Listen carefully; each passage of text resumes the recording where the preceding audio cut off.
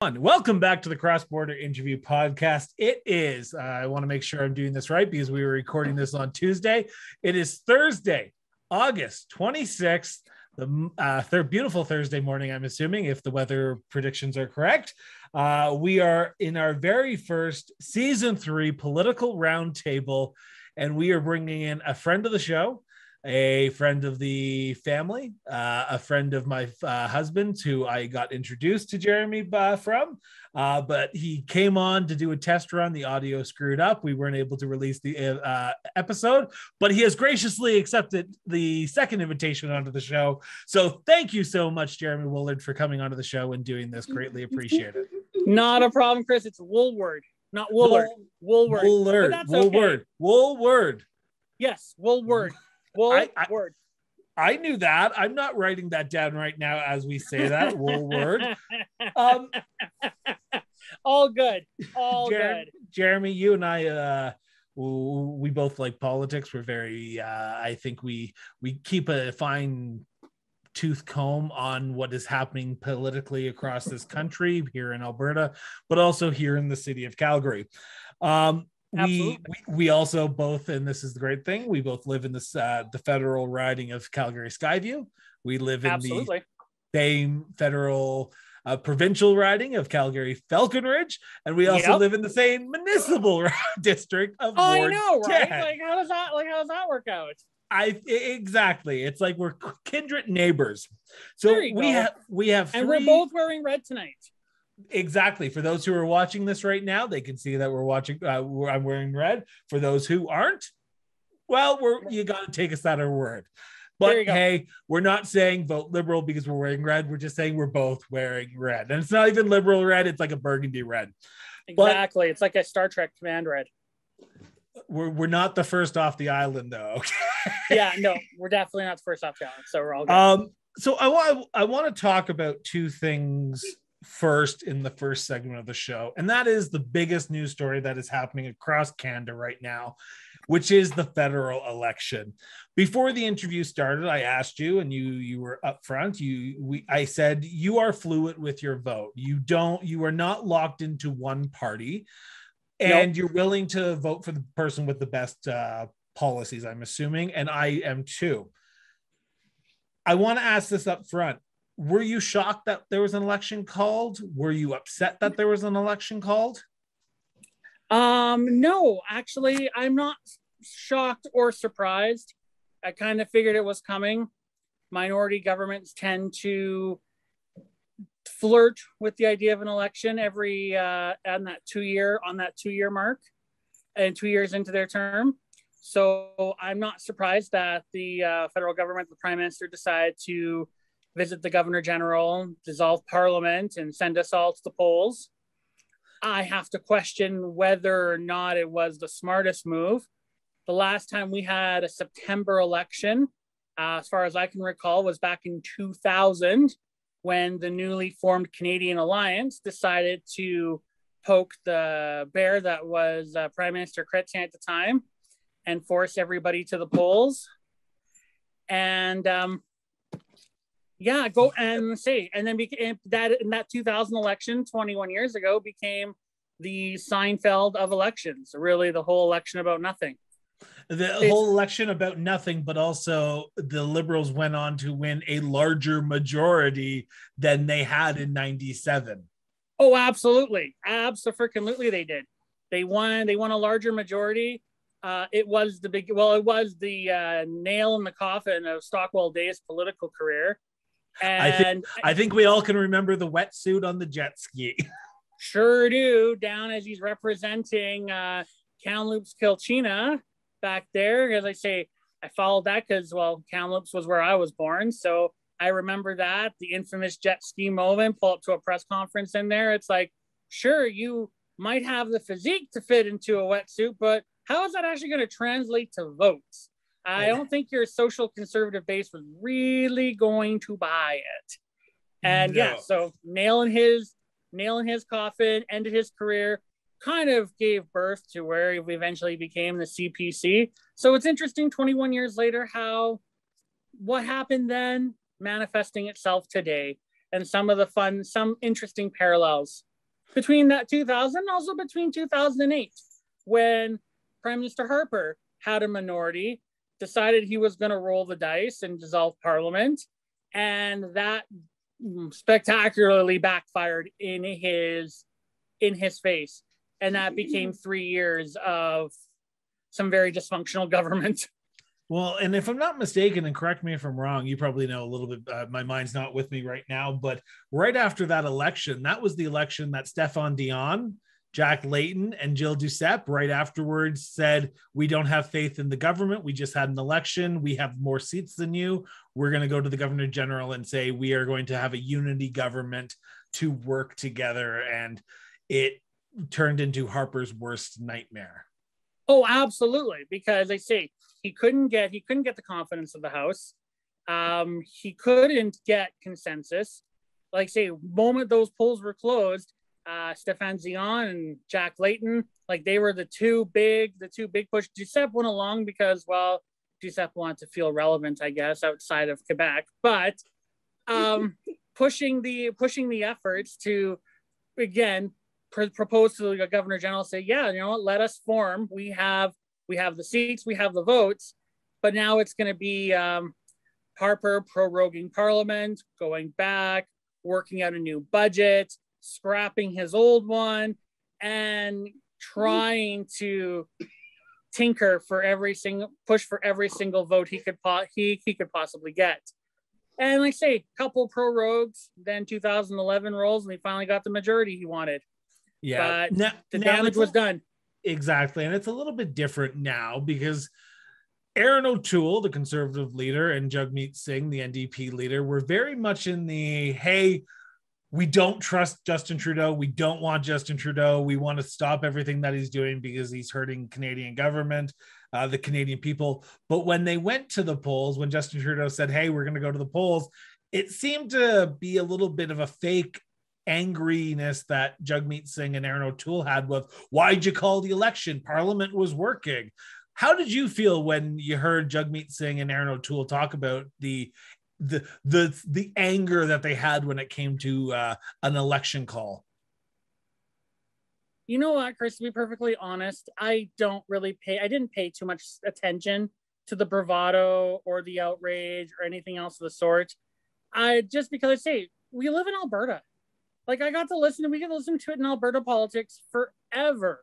And I listened to it for 4 years from the more vocal opposition we had here in Alberta.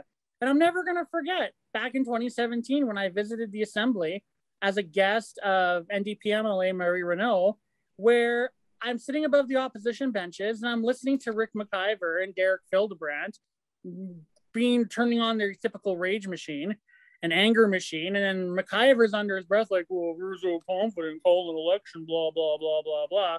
But yet they'd all be like, oh, you don't call an election. No, this isn't responsible, blah, blah. But at the same time, they're going to want one. Yeah. So it's for show. It's all about theatrics. They need the reaction because they have to, because it's the part they play. But at the end of the day, they know they're going to go to the polls. Everyone's working behind the scenes. You got strategists doing their thing. And honestly, at the end of the day, if I were to tell voters something, it's like, guys, if they get outraged, like, oh, they get mad at the House and then get their campaigning, I'm like, don't. It is very much a red herring. It's a distraction from the actual issues. I don't necessarily agree we needed to go to the polls right away, but the reality is we are. The reality is it's going to happen. And you know what? We get to have our say on September 20th when we go to the ballot boxes. If you're not a fan of how the Prime Minister called this election or whatever the case may be, you're gonna have your say. If you want Mr. O'Toole or Mr. Singh or whomever, there's your chance to put that X by the name. Like, you forgot Miss Paul. Anime Paul could be next Prime Minister of Canada. Okay, yeah, okay, if you believe that, then I'll tell you that Jason Kenney has a plan for COVID. If you believe so There you go. I'm trying not to laugh out loud because if I did, I'd snort because that comment was perfect. Well, there you go. It's like we're in Canada. We don't need a Brooklyn Bridge. It's like you believe that Jason Kenney has a plan to solve our COVID crisis. Exactly. But he has a plan to get our oil to market tomorrow. Don't you know? Like, come on. Oh gosh. But I do want to pick up on something that you just mentioned because I found it quite interesting as well. Aaron O'Toole and the Conservatives were like, Justin Trudeau's not paying attention to the economy. They're not paying attention to the COVID. They're filming ads for the next general election, which was going to be called within a week's time. And right. the thing that I found funny is the Conservatives were the first party with their whole platform out, with their commercials already filmed, edited, and ready to go. They had social media ads ready to go. I'm sorry, you're opposition and you're telling the government they had too much time to spend on government or on election ads when you have everything done? Bull crap. Oh, absolutely. It's like they all started with O'Toole's like new spring fling, like, here I am. I'm going to like run. I'm going to have my legs of steel. But are they photoshopped? Are they this? Like, are we going to go down that rabbit hole? I'm like, you get the emails. I get the emails. We all get the campaign emails, the fundraising emails. They always talk about elections. So my thing, and this is, I guess, I would say maybe not the partisans. Let's be real. Not those who are going to sign up for campaign letters or fundraising letters. The average typical Canadian who is not going to spend that much time and know with every 4 years they're going to the ballot box, they're not seeing all this stuff. They don't know what's going on. So for them, it's like, don't get caught in the distraction. Just realize they've all planned for it. The government had the ability to call. Whether they should have waited for the House to dissolve through natural means or whether they forced it, that's going to be a question on September 20th. It's going to gamble for them. But like say, I know I'm just kind of talking around circles here, so I do apologize. It's like they shouldn't get caught in the hype. Don't get caught in the bravado. It's like it's going to happen. This is life. And I appreciate that. And I'm gonna segue into a little bit of what you're hearing because I pride myself of trying to have my ear to the ground on what people are saying, what people are talking about when elections are called. But let's be honest, COVID has changed the name of the game, and I'm not able to get out and talk to people as much as I used to. What are you hearing? What are you hearing from your family members? Are people engaged in this election, do you think? Or is it because it's in the middle of August and no one really cares because we're all on summer vacation? We're not going to start caring until probably September 8th after kids are back in school. Yeah, and let's say, and in some parts of the country, parents are still not going to care after September 8th because they're going to freaking wonder how they're going to keep their kids safe. Like, or the Ontario and on Alberta. Yeah, like Alberta, like fourth wave. Oh, I'm sorry. Or you know what? Or to be perfectly serious, Chris, families in BC who've lost their homes in those fires. Like some of those criticisms are 100% valid. It's like you can call an election all you want. The timing was terrible. But I think when I listen to people, some of the stuff I hear is very knee-jerk. Like, it's Alberta. Let's just be real. You and I are both in Alberta. We hear a lot of the same things. We see the same people every day sharing the same messages every day. And you know what? Some of them, you need to be listening. And they do it every day because people are not paying attention. But then there are those who, you know what? They're in their camps. They know who they're going to vote for. It doesn't matter. I have family. They hear the name Trudeau, and they already are like, they would be the same people that would, no difference to my family. They'd be some people who go like the lock her ups. That's how hyper partisan they can get. But I'm like, it's like, you looking at the issues? Are you looking at what they're talking about? Are you looking at how is this impacting you? Like, I'm personally a big proponent of the fact that COVID-19 has completely shifted the status quo and has revealed 100% the status quo doesn't work. The system is broken. You know what? I'm just gonna say it, and people want to get on me and harp on me for it. You know what? I don't care. I say to them, bring it. The status quo is fundamentally broken.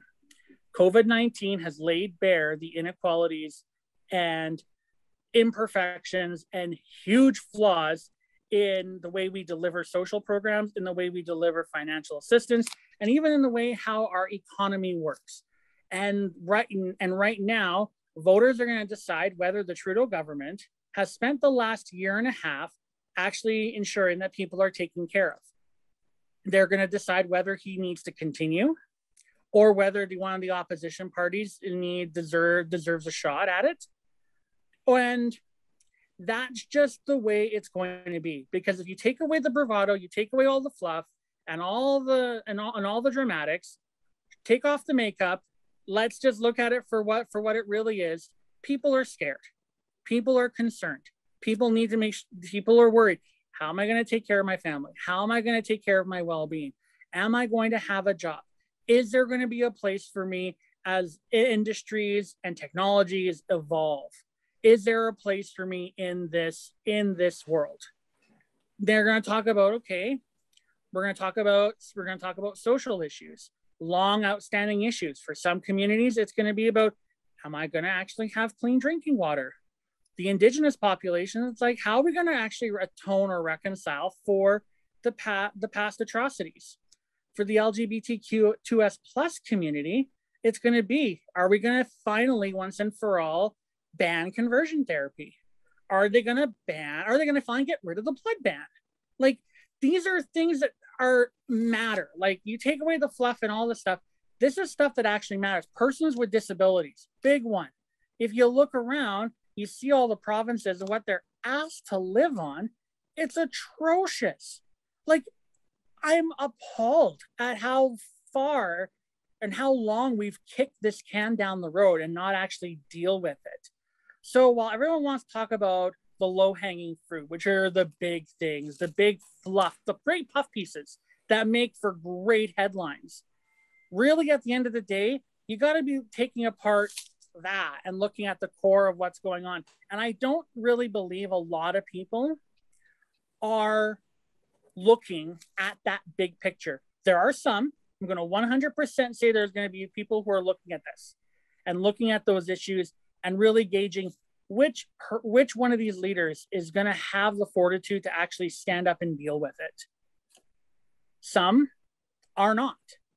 And I wish more people were going to actually take the time to do their homework and actually read the platforms, listen to what's being said, and then challenge them. And then even if it's your own team, you have to be willing to challenge your team, because you can't expect something from others if you're not willing to do it yourself. Plain and simple. Could not agree with you more, Jeremy. This is a very unique election. And I think you hit it right on the head a few times when you were talking there. One, we are living in a more hyper-politicized world than we have ever seen. We are seeing people go to rallies, chant, scream, yell, swear at leaders of the three major parties.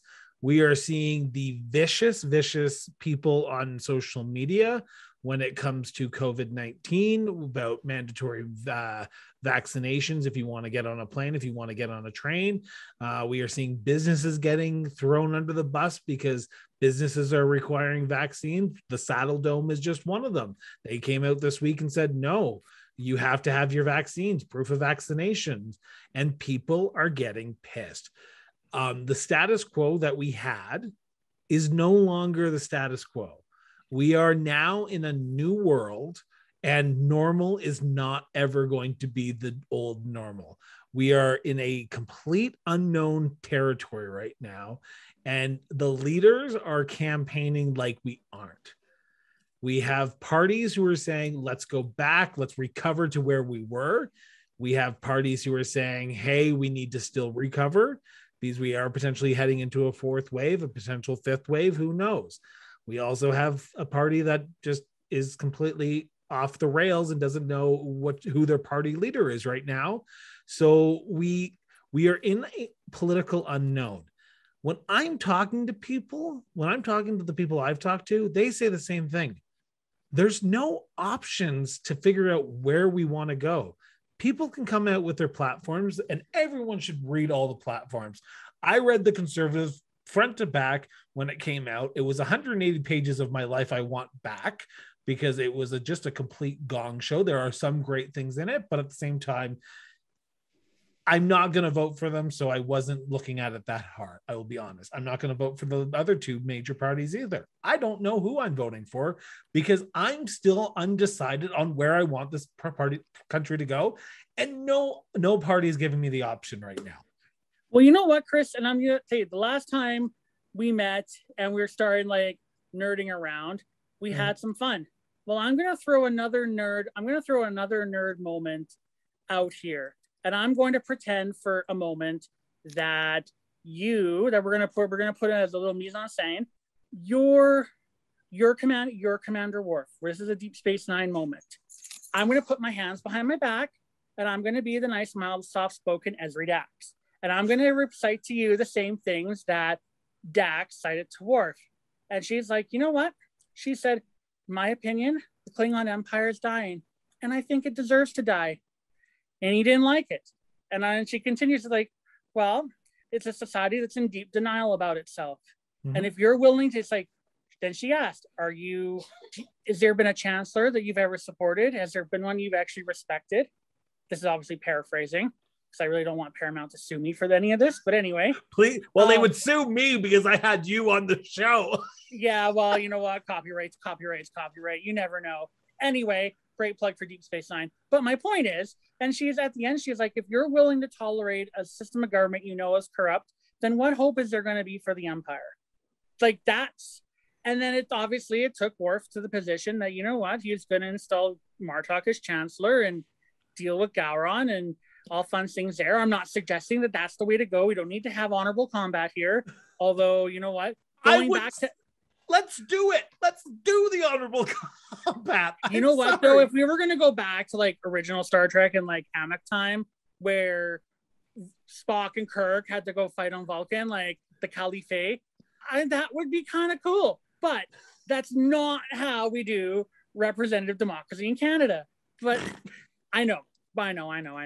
Some days you just think it might be the best way. But anyway, it's not. That's just all nice fiction. However, her point, Dax's point remained. The point that she had to say here is like, she was honored. She was still considered a part of the House of Martok. She was honored, all this good fun stuff, but she wasn't sucked in the way her predecessors, Jadzia or Curzon, were in the romanticism they had about the Klingons. We have to, as a society, have to de-romanticize ourselves from the stereotypical way we view Canada, and we have to fundamentally look at where we want this country to go. We absolutely need a dousing blast of cold water. You know what? We need, and then I guess another nerd moment from, I think that's in the same episode, where Kira's talking to Damar, and Damar's like, well, what kind of people sanction this? What type of people do this? And Kira looks at her with the complete sass that only the great Nana Visitor could provide, and be like, yeah, Damar, what kind of people? She's like, damn it. But Garrick's like, no, if we need to be the leader that we need him to be, a blast of cold water doing so good, it makes him more receptive. The fact that we're hurting, and we are, let's be real. People are 1 or 2 paychecks away from being evicted from their homes. Bankruptcies are on the high. People have lost their jobs. Unemployment rates are still high. They are recovering, but there are still a lot of people out of work who have stopped giving up, stopped looking. They gave up. It's like, if we're not taking care of them, if we're not finding a way to address those inequalities and those big issues, then what hope is there for this country? Like, I don't mean to sound like, I don't mean to go on the hyperbole, but I don't think it is hyperbole when we're really looking at all this stuff that's been unearthed because we've had nothing else to do. All the stuff that we've kicked down the road for so long has now come home to roost. And it's all come home at once. Some people would call it karma. I'm being a person of faith. You know what? Honestly, it feels like a reckoning, and it feels like a trial, like a refiner's fire. Like it's a crucible. This is Canada's crucible, and this election should matter more than I feel it's ultimately going to be. However, there's a chance to turn that around, but it's not going to be Justin Trudeau. It's not going to be Jagmeet Singh. It's not going to be Anna Marie Paul. It's not going to be Aaron O'Toole. It's not going to be whoever's leading the bloc. I don't even remember who. It's certainly not going to be Yves Francois Blanchard or something like that. I forget. I forget how to pronounce his name. I know who it is, but I just can't pronounce his name right now. Well, Mr. Yves Blanchard, if that's what that might sound right. Yeah, Yves Blanchard, and it certainly ain't going to be Maxime Bernier who are going to bring people to the poll. No, no, it's not. What? I'm sorry. We have a big People's Party of Canada following. They have a chance. Okay. NDP won in 2015 in Alberta. There is a chance for anyone to win. There is, but the thing is, it's not going to be the leaders who are going to shift that dynamic. True. My point is, it's going to be the people. It has to come. Like, I don't want to use the word grassroots because then it's going to be like, oh, that's just conservative dogma. But no, it has to come from people like you and me, from the moms, the dads, the partners, the kids, those who have been adversely affected by this shift and this laying bare of our inadequate status quo. They're the ones that are actually going to make the difference. Because again, Dax's question to Ward is the same question to all of us. Are you willing to tolerate it? Are you willing to let it go? And if you're not, then you got to do something about it. You can't wait for someone to come in and save you. Like, this is the whole argument we've had in Alberta since 2015. Alberta doesn't need saving. We don't need a Messiah complex. We shouldn't have a Messiah complex, and we don't need a Messiah. We need to start actually thinking and collaborating and then addressing the issues, not from a place of left or right or wrong, but a place of, you know what, when everything's laid bare, we're more alike than we are different. There are some things that are non-negotiables. I have my lines that I won't cross. And if someone tries to push the other way, well, then you know what? I'll go Peggy Carter on them and I'll be like, no, you move. Plant my tree and go, you move. But if you're willing to work at it and address what's happening, then those are the people I want to engage with. Those are the people that we should be hearing more of. Like, sorry, go on. No, and I'm going to say this, in a very respectful way to the people who are listening, because I always get hate mail when I say this. People need to get off frickin' Twitter. They need to get off social media. Social media is a dead place where people go and they spew vile things, and we give oxygen to anyone with a keyboard. It is time to get off Twitter, get off social media, and have conversations like the one Jeremy and I are having right now. Stop thinking that you can solve the world's issues in 180 characters. You can't. You will never be able to. Nothing good has ever come from Twitter or TikTok. For those who have it, I do not. I despise TikTok. I do not get TikTok. I am in that generation that goes, huh? Like my father did when I had ICQ and MSN Messenger. But enough is enough. Get off your phones, talk to people like normal human beings do, and have an intelligent conversation again. That's my 2 cents on that. Fair enough. And I think you have an interest. You made an interesting point, Chris. I'm just going to shoot back just casually here for fun. And just because, the thing is, pal, as I get where you're coming from. I get what you're trying to say. And I think I'm going to help massage some of it. Is let's be candid. You and I are both there.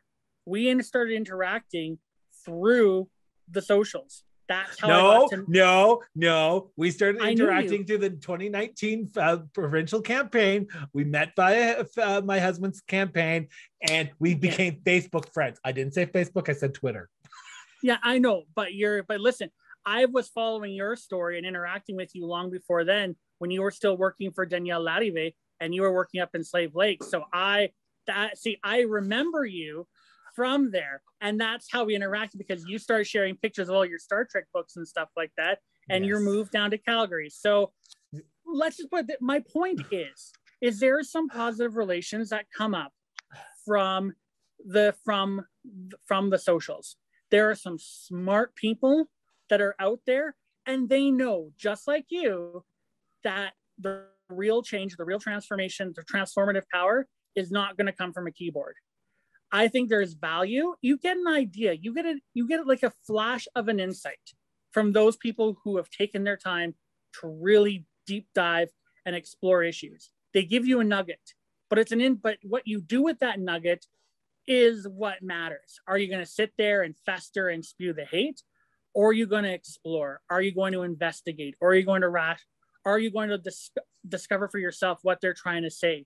Like you and I both here, like we both know, like the amazing woman that is like Kathleen Smith. She's like, love her to pieces. She's like she's phenomenal. But they say that is her MO. Like she'll call out crap like you see it if it's deserved, but she tells her story.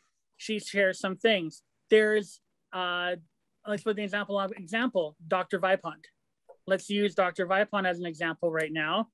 I know some of these people can be quite polarizing and a little bit here and there, but these are people that's like, I don't need to agree with everything they say, but I'm willing to definitely go and look. It's more than what I knew when I started. So there's a place, but it's moderation. Everything in moderation.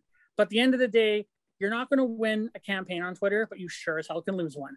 And I think if I want to see here, that's the takeaway you're trying to make, is you're never going to win one.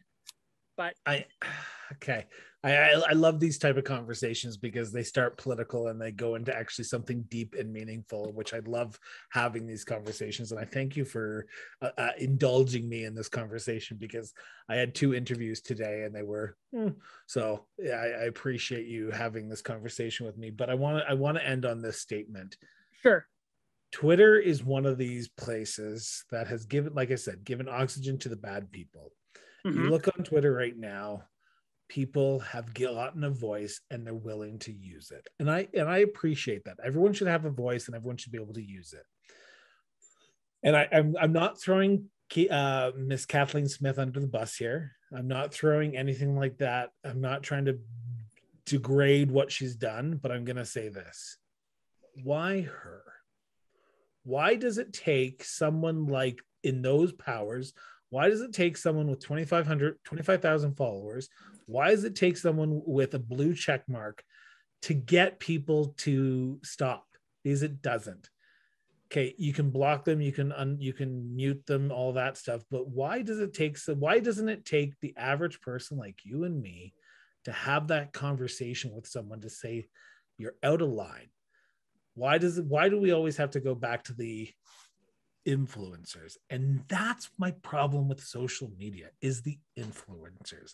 It's the people who think they know better than everyone else, so we have to listen to them. I'm sorry, we don't. I agree. I agree wholeheartedly. That is a great tool to connect with people like you and me. Okay, I completely forgot about the Star Trek thing, but yet again, my mind is not the best right now, let's be honest. So I appreciate the fact that I've been able to connect with people and my show has gotten great viewership because of social media.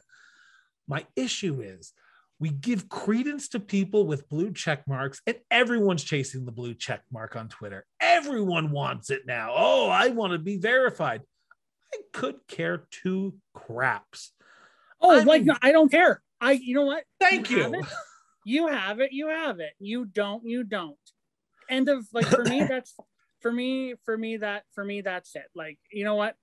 It doesn't have to be the power. Like, say, the reality is I will give I will support a platform for anyone who has gone through hell and back.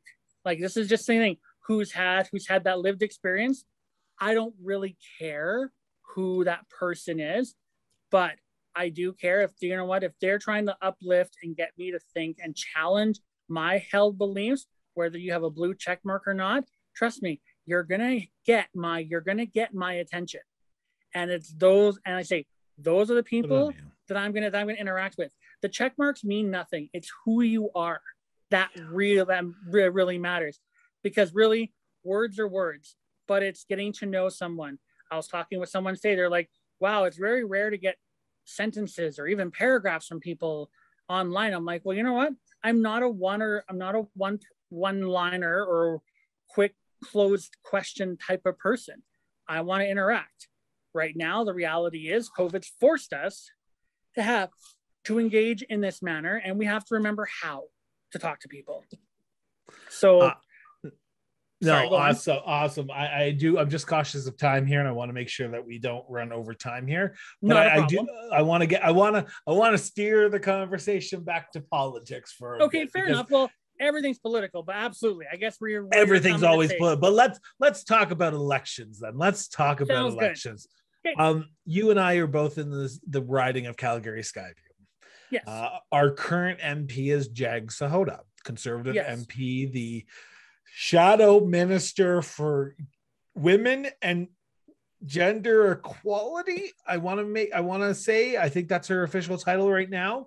Okay. In Aaron O'Toole's shadow cabinet. Right.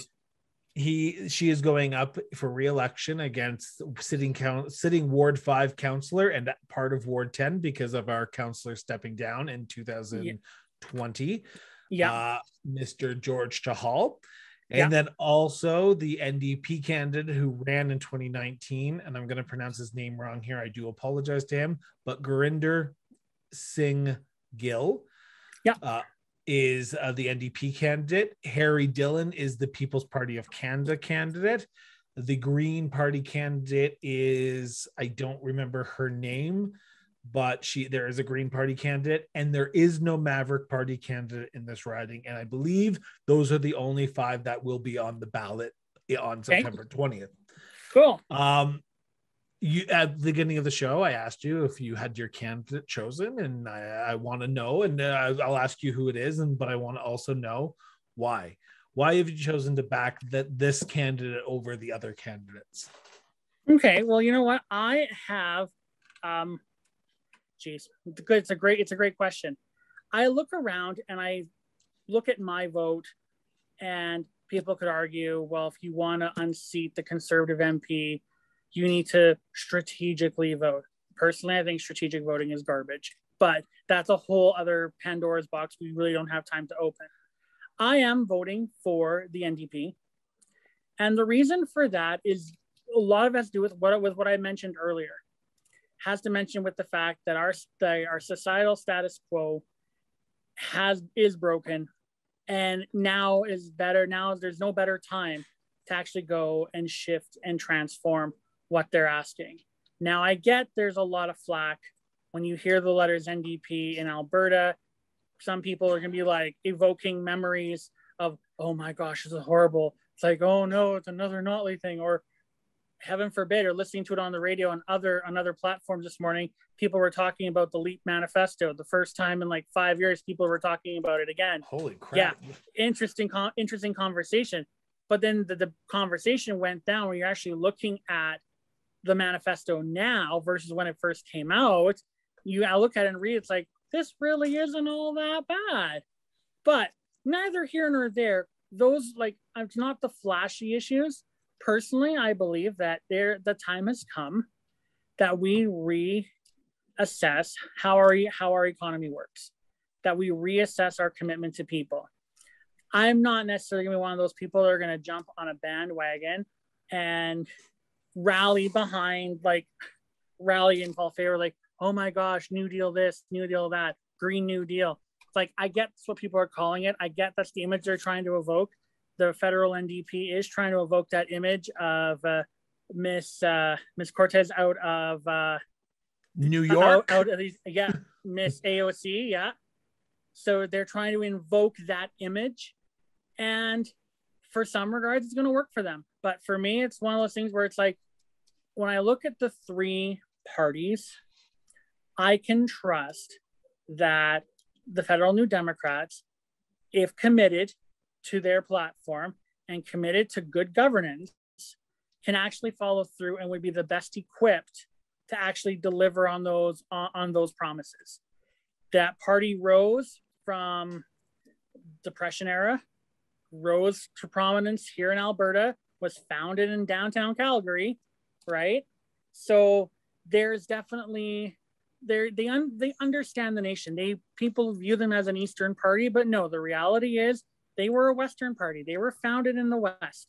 They were founded in Depression era Canada, and that's their forte. Like, you go back to that, you go back to those roots and really think about taking care of people and taking care of an economy and treating it like a person, not just like an instrument to be exploited, but taking care of the people who make it work and delivering, make sure people are supported, are fed, are clothed, are healthy. Healthy people generate healthy economies, period. Like the universal pharmacare, like prescriptions, all that type of stuff, that all matters.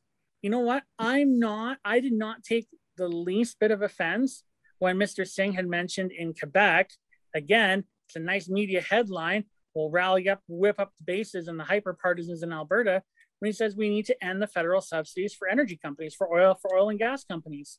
Absolutely. Absolutely. The time's come to make those big calls. It's like, we're not saying we're going to get rid of them and shut them down tomorrow. No one's saying that. That's what everyone's assuming, but no one is actually saying that. There are some in the further social democrat wing of the NDP who would demand it's all done in a day. But Rome wasn't built in a day. Neither were Edmonton or Calgary or anything else. The things that matter took time. They take time. You're going to make mistakes. You're going to slip up. That's what some people have to accept. They want radical change. You know what? I'm all for it, but it's not so much change. I hate the word change, Chris. I think change is you know what? You change your clothes, but you're still wearing clothes. You change your diet. You're still eating food. The idea of it, as I learned this years ago, is that chocolate covered nasty is still nasty. You might want to slap something on it. You might want to put some pudding or some ganache on it.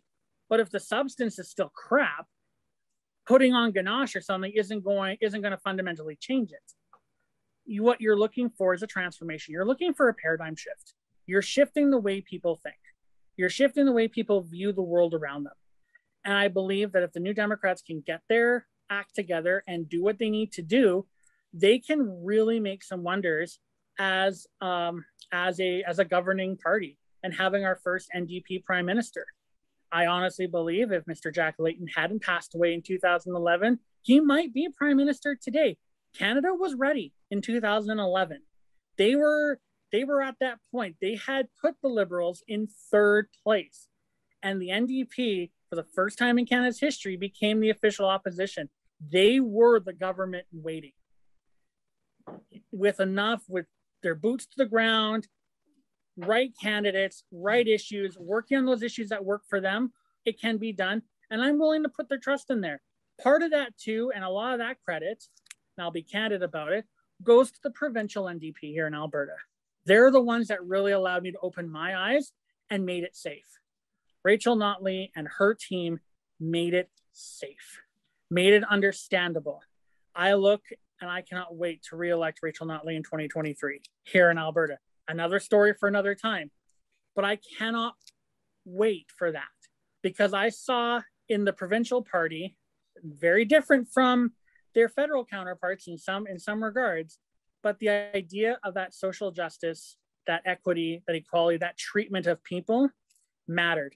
Did the provincial government make mistakes? Yeah, they did. Absolutely, they did. Who doesn't? Exactly. We're human. We make mistakes. Things happen. The reality is, though, is that for a first time in a long time, there was a government in Alberta that gave a damn. And I want to see more of that. I want to see that idea of hope. I don't see it in the Conservatives right now. I see that they're a party very much in deep denial about themselves. I think the merger in hindsight, when I was 17, 18 years old, I was young and stupid and didn't really know what I was doing, and was very, for a smart guy, I was very ignorant about some of the issues. So I went along with it back in the day. But it took me to serving a church mission in the Ivory Coast to realize the fallacy of those right-wing conservative policies that turned my life around. Let's go back the hypothetical truck up. Beep, beep, beep. You voted for the merger for the Canadian Alliance and the I was 17. I couldn't vote. I wasn't 18 yet. But you were in favor of it, because who are you? You know what? As somebody who grew up in rural Alberta and grew up in Red Deer, somebody who thought that the Progressive Conservative Party of Alberta was doing some good, who believed that, you know what, there were some good things to be had, and supported it for a long time. I didn't really challenge or question it. I was one of those who did because their parents did it and their family did it. And I think part of it too was a little bit of a rebellious phase in my own family, because my parents voted differently than I did, and I didn't necessarily see eye to eye with my folks, so I did things differently. So I was one of those people who, when I was younger, was definitely more right-wing. A lot of it too stemmed from an assault I had in 2006, where it was led to believe through trauma that, oh, I can't let this happen to anybody else. I have to work hard and I have to do this. So it's very much wrapped up in that type of dogma, that same type of rhetoric that's fueled the federal Conservatives and Alberta's UCP now for years. But the paradigm shift for me was taken out of my comfort zone, sent halfway around the world in a world that I did not understand. And I think the moment where I knew that I had completely jumped the shark and lost the plot was when I was living in a neighborhood in Abidjan in the Ivory Coast. And I was woken up at 2 a.m. to the sound of a husband beating his wife below my apartment and a child crying. And my window was open. I couldn't do it. I tried to run to another part of the apartment to try and sleep, and I couldn't do it. That child's wailing and screaming was too much. And I cried myself to sleep that night. But it was the beginning of that whole shift, when seeing people and working with them on the streets and interacting with them in a way that's outside creature comforts. I began to see how my whole world had been so miscategorized that it's like I came back home a very different person. I know they say the adage is you go further right as you get older. Well, no, I've gone further left since I've been home. As I've gotten older, I've become more and more of a lefty, and things that I had suppressed about myself and things I viewed about the world, this equality, this justice for people, the goodness, good hearts of people, I suppressed that to try and fit in. I did. And it's going to take a lifetime for me to fix that. Like, I'm going to be atoning for that for a very, very, very long time. And I think that's important to recognize as a voter. Part of that is not just to appease my own conscience, but I believe in if you're going to be forgiven for something, you have to commit to restoring and making restitution for what you did wrong. And that's a lifetime of fixing that type of apathy or fixing that silence just to appeal to the masses. So yeah, back when I was 17, I believe the West should have more of a say. I learned very quickly and learned over years that I was very, very, very wrong. If I can go back to 17-year-old Jeremy today, I would tell him, don't you dare even consider this. If it may, and I would probably whack myself across the head and say, don't do this. If I can tell 18-year-old Jeremy one thing, I'd be like, you're going to end up voting NDP. 18-year-old Jeremy couldn't fathom that. But 38-year-old Jeremy pretty much understands that that's just the way life goes. And if it makes you feel any better, I know somebody that I follow on social media who was around back when I was 17, and they too were a fan of this United Alternative, and they've absolutely renounced that whole political side of them.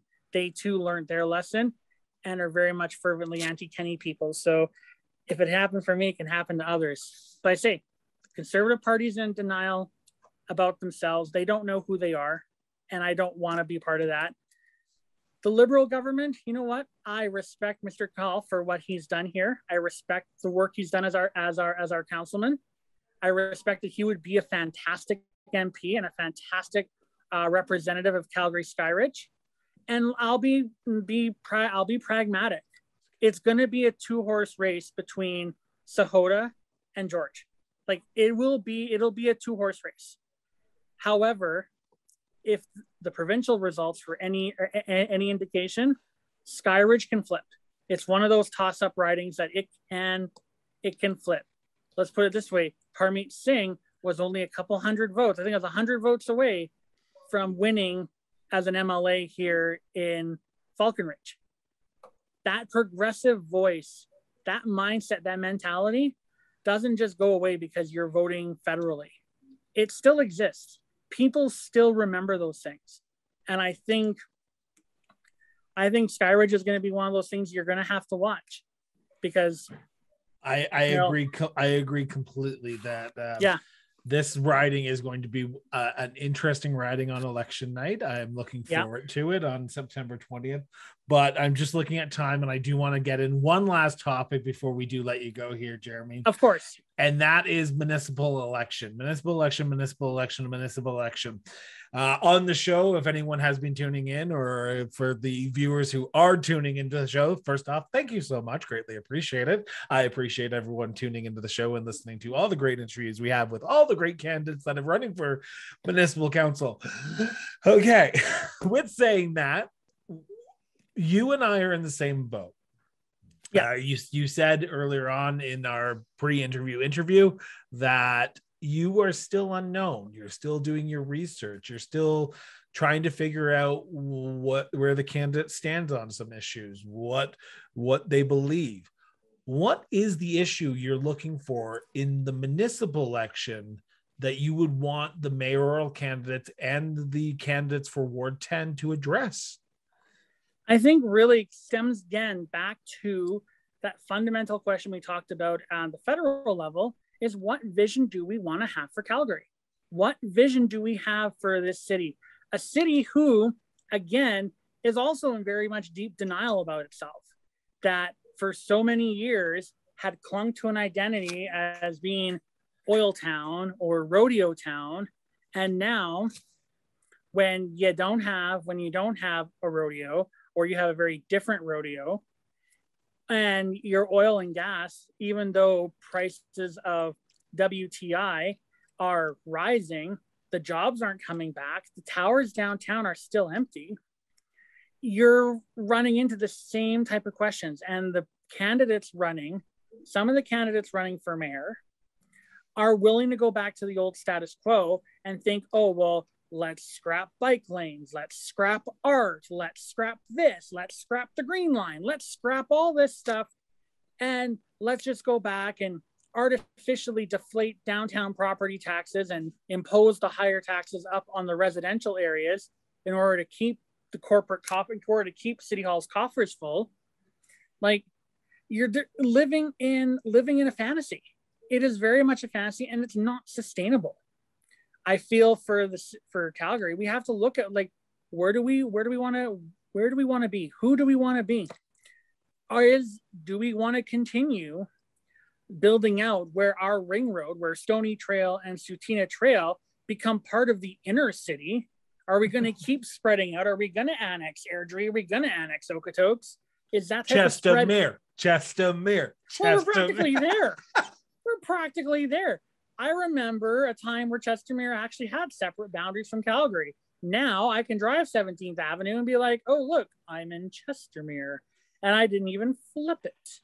But those type of things, if you think about it, that's reality. The reality is that, do we want this sprawl to continue, or do we want it to stop? How do we want to address the issues of bike lanes, different means of transportation, the Green Line? Such a polarizing issue. I remember living in Ward 11 when the controversial issue was the BRT from the Southwest BRT, and how much of a fight it took to get it done, and all the rhetoric and whatnot that came with that.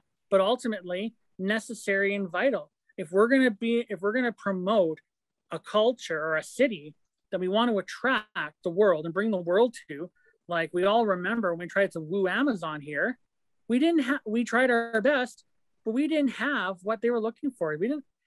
Amazon has an image they want to uphold. They want to uphold an environmentally conscious or organization, enterprise, whatever it is you want to call it. They want to have X, Y, and Z in place, and Calgary didn't check off those things. But yet the county of Rocky View did. Yeah, I know. Figure that one out. But you think, well, this way here, Chris. I was driving up to Edmonton with a friend last week. We're doing some volunteer work, and he's telling me about the budgets of the Calgary Fire Department and Rocky View. See, Rocky View, you work less hours, and you get paid a whole lot more.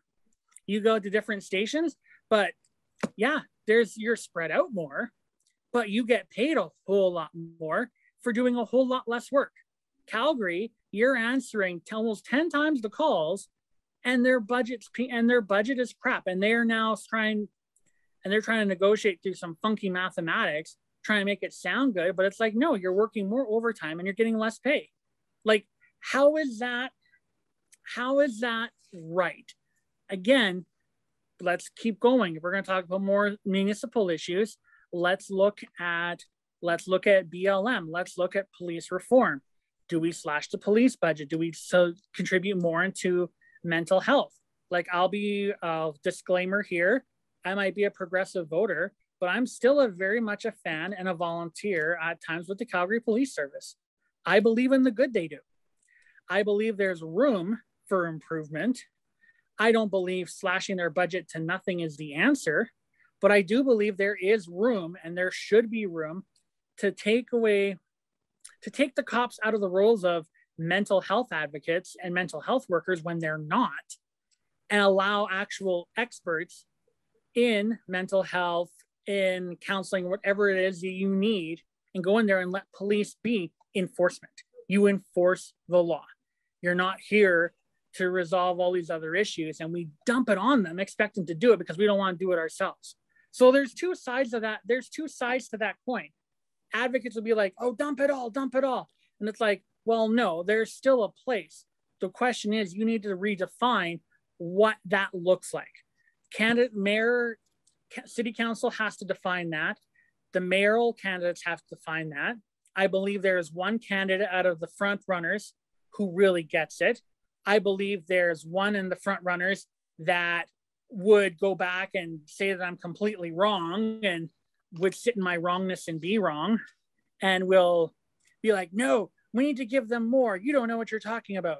It's like, no, dude, stuff has to happen. I come from a family of cops. My dad was a cop for 20 some years. My dad would be the first one to agree. It's like, you know what? I'm not a counselor. I'm not a grief worker. I'm not a social worker. And yet you're asking me to do it. Like, he got done. He was done. And that's with the RCMP. But you have to address the racial issues that affect in the city. You have to address the targeted hate. Like, those are things that are not going away. Like, Calgary is a microcosm for the country as a whole. The same questions that are impacting Canada are also impacting Calgary. We're now dealing with a fourth wave of COVID-19. We have outgoing city councilors who are insisting that we recall city council early to have an emergency debate about reinstating a masking bylaw. This issue isn't going to go away. The new council is going to have to address that. There are plenty of candidates in the upcoming election, from what the platforms and stuff I can read, that would be of the lines of, No. We don't need this. We don't need this. Laissez-faire this. Leave it alone. Don't touch it. We don't need to worry about a bylaw. It's just a flu, right? They would take the same approach that the Premier of Alberta and his health minister would take. And they'd probably go on vacation with them too, because we really don't know where they are. Anyway, not my point there. Yes, that was a jab. And I felt that jab from 4 blocks away, Jeremy. There we go. Excellent. But these are the things that council has to look at. We're looking at, you mentioned earlier at the top of the broadcast that the Stampeders, the Flames, they're requiring negative tests or vaccine records. Edmonton's done the same thing. Hell, you want to go to British Columbia? You want to go to Fernie? You're going to have a vaccine card, right? What's the city going to do? We have schools. What are we going to do with some of the schools here? We have people running for trustees. One of the big issues is going to come down to the Catholic system is how does the Catholic School Board reconcile its own past with the residential school system? Those are, like I say, if you're the people who get my vote or would get my vote are those who are willing to address and talk about those issues. I'll be honest, it's hard in 10 because I don't really know. People have been very ambiguous. I have had no one come knocking on my door. No one's even tried, even a socially distanced knock on my door and talk about issues. I've had the odd brochure show up, nothing substantial. I know more about 2 of the candidates in Ward 3 that I wish I could transplant one of them to 10, and that way I can get both of them in city council, because there's 2 fantastic candidates in 3 that Calgary deserves both of them, and that'd be Jasmine Meehan and Nate Pike. Seriously, the 2 of them have run, in my opinion, the best campaign that the city has seen in a very, very, very long time. I love them both, but we don't. I have talked to some amazing candidates. Okay. Across this city, they all are doing it for the right reasons. They all believe in what they're doing. And I am not trying to say that those 2 aren't. I've only talked to one of those 2, but Ward 3 has a very challenging election on their hands. Oh, absolutely they do. Absolutely. And I'm sorry. I know people are going to be like, who's this Jeremy guy dares to shoot off his mouth like this? I'm just speaking from my vantage point, the way it's been seen and presented to me. It's my reality, but you know what? It's also open to interpretation. It's also open to hate. If there's new information, then by all means, gladly share it. But whoever is going to earn my vote in October are going to be those that are going to present us a view of what they want Calgary to be. The vote for mayor, I believe I'm about 45% locked in as to whom I'm going to vote for. I'm not going to disclose that at this time. I'm going to choose not to. And however, I'm going to say this. I think you're probably going to change your mind in a few weeks. You know what? I probably will. I am saying I will talk to you after the broadcast ends, but I'm saying that you will probably change your mind after a few weeks, or you might even be locked in even closer because of something that's going to come out here soon. Okay, but yeah, so that's it, Chris. Whoever's going to get it will give me a view of Calgary's future, not necessarily stuck in Calgary's past, and not willing to deflect or ignore the issues affecting all of us.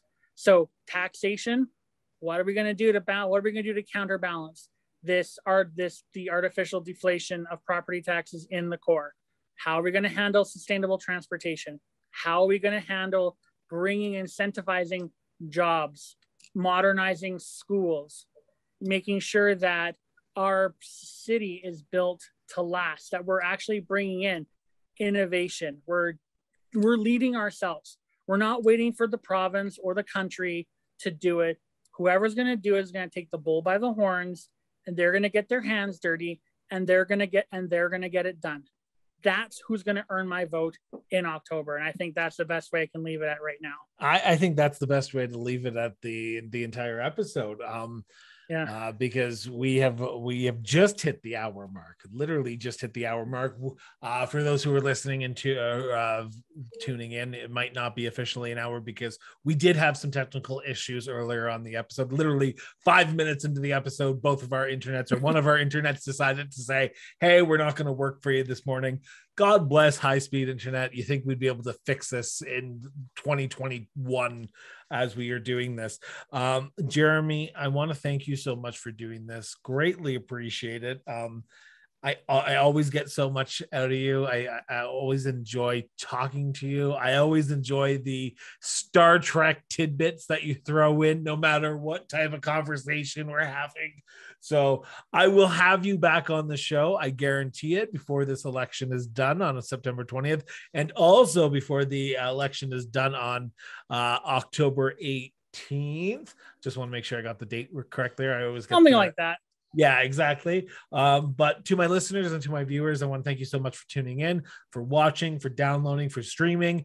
I do want to make a special shout out to our newest backer of the show, Miss Vicky Bayford. She just donated some money to the show, a monthly donation on Patreon. If you want to do the same, please go to Patreon, donate $2, $3, $5. If you want to donate $500 a month, that'd be greatly appreciated for me. It does help us produce the show, edit the show, but we are also bringing new things to the show. So thank you so much. Jeremy, once again, greatly appreciated for being in the show, sitting down, taking time out of your afternoon and just chatting with me. Or I guess when this is airing, taking time out of your busy morning to sit down and talk to me. So thank you, Jeremy. Since it's going to be in the morning, it certainly beats auditing driver files. So this was fun. So to all your fans and all your viewers and subscribers, well, I'll just wish you a little live long and prosper there. So there you go. Awesome. With that, thank you so much for tuning in. Greatly appreciate it. And we will be back tomorrow morning, Friday morning, with our entertainment rundown, with our entertainment beat reporters. So tune into that. With that, have a safe day, everyone, and chat to you guys later.